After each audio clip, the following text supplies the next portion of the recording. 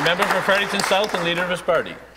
Thank you, Mr. Speaker. Mr. Speaker, I'd like to wish Wendy Keats, founder and executive director of the Co-op Enterprise Council of New Brunswick, a very happy and well-deserved retirement after serving the organization from its inception in 2007.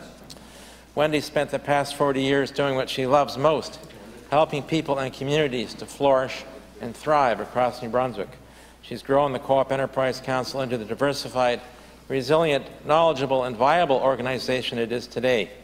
Cooperatives and social enterprises across the province will attest to Wendy's tireless leadership and her relentless championing of cooperatives as an essential ingredient to a greener, more economically just and prosperous New Brunswick.